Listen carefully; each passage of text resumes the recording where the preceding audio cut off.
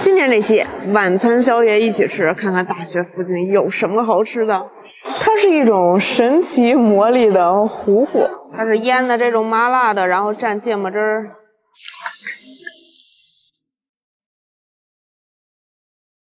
我们现在在四川清华工大学附近，看这么多小店就知道附近一定有大学啊！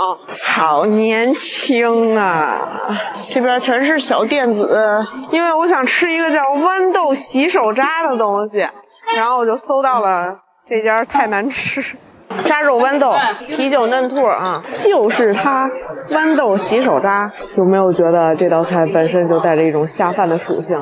哦，又来了个什么？这啤酒兔、小煎排骨。哦，这中间是啤酒。哎呀，这菜说实话挺油的，但是它长得实在是太漂亮了。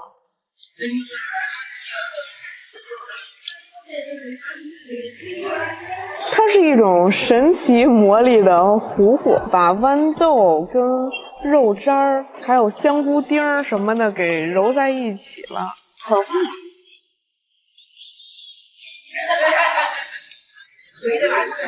而且你知道它莫名有一种很像麻豆腐的感觉，但比麻豆腐要爆团儿，这个好好吃。我的天，这菜拌饭肯定香死了。整整啤酒兔。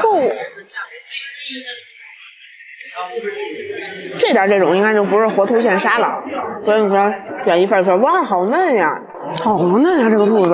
然后它的味型可能比较像辣子鸡，就是干辣椒的那种辣味，但也不是很辣。因为这兔子没有骨头，肉比较多。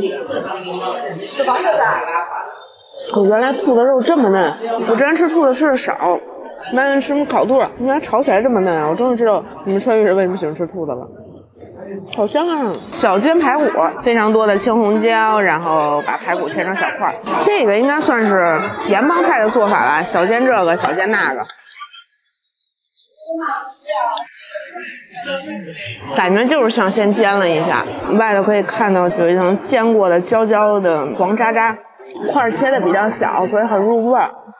然后青红椒给了足量，还有姜。其实这种菜挺适合下勺的。坏了，有点夹着我好累。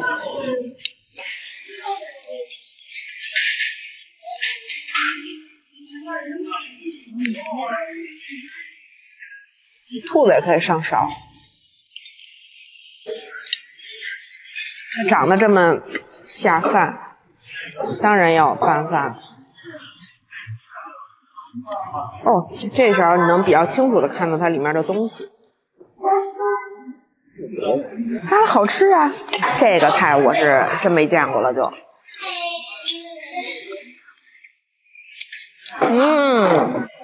渣渣糊油油面。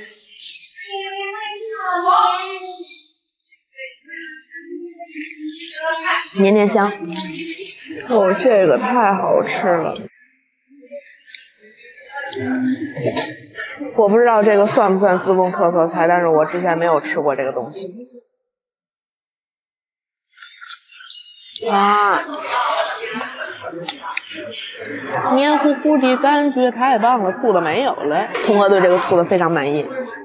我们还差鲜锅兔还没有吃。哦，这个真的很好吃。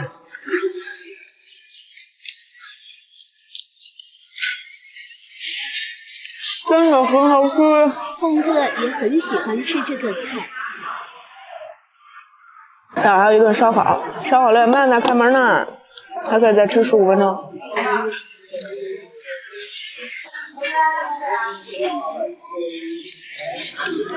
有机会试这个菜，真的很怪的好吃。它这个底下还有腊肉，我看到了，很怪的一道菜。因为是第一次来自贡，所以如果哪说的不对，你们就全自当我是一个没文化的臭旅游的外地人就行了。真好吃。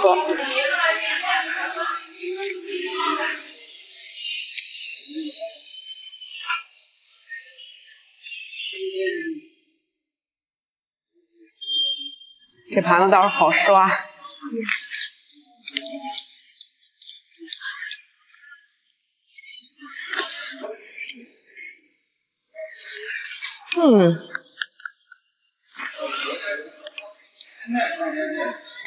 挑的真的很干净了，看看，走去吃烧烤。老板不实在，那店名起的，其实本来挺好吃的一个店。看一下，一共是133，正好去吃烧烤。非常随意的一家店，就叫生牛肉猪鼻筋，没有名啊。来早了吧？这是，一点都不提前嘛。哦，原来他们下午要打牌是吗？刮刮乐，嘿嘿，我今天就不信了。能把饭钱刮出来。得又废了一张，你给掏10块钱吧。我再也不买刮刮乐了。6点半营业，没错。来看看菜单，前7个是特色：猪鼻筋、生牛肉。店名已经上来了。这生牛肉咱还是吃过的，它是腌的这种麻辣的，然后蘸芥末汁儿。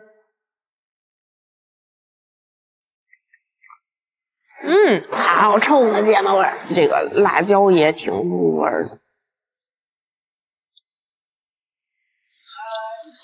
哦，哈，就是那种腌的麻辣牛肉。它生牛肉会软一点，像果冻。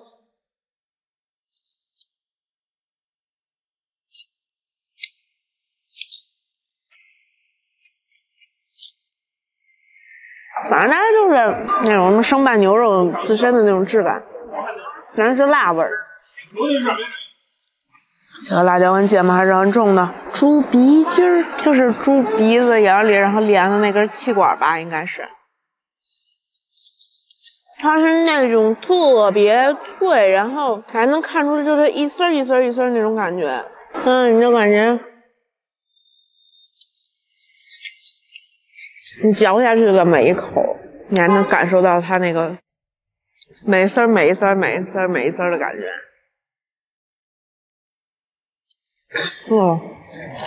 这个就是烤到表皮有点微焦，然后撒了还比较重的海椒面，挺辣的。然后你看这些分叉，你不吃啊？通哥基本上就像我这种连刷2、3、4、5、6、7、8家，一家都阵亡。这烤的还是很不错的。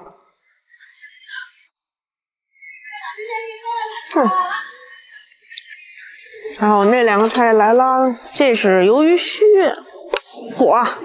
撒了麻椒粉的这个鱿鱼须，然后旁边配了一个汁儿，然后蘸着吃。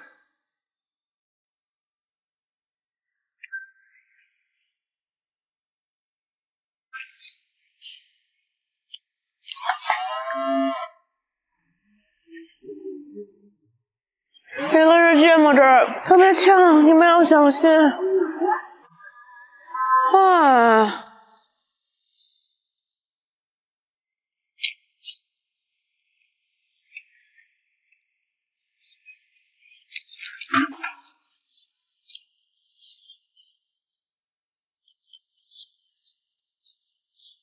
还挺好吃，反正爱吃鱿鱼的肯定爱吃这个，但我就还挺喜欢的。鱿鱼就是普通的鱿鱼，这汁儿真带劲啊！这个是脑花，我的妈呀，好多辣椒啊！脑花被埋在辣椒面底下了。这一盆，这色儿看着有点吓人。脑花上还有肉末，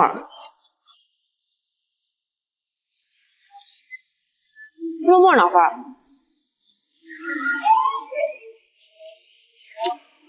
然后感觉还撒了那个榨菜，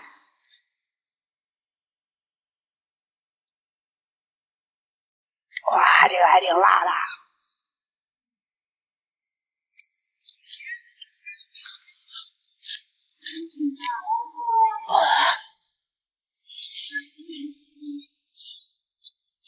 脑花还是很好吃，这个店还挺特别的。不过我上次吃生牛肉是跟宜宾吃的，这是哪儿的做法呢？咱还真不清楚。反正如果敢吃生的话，我们来试试吧。肠胃脆弱的话就算了。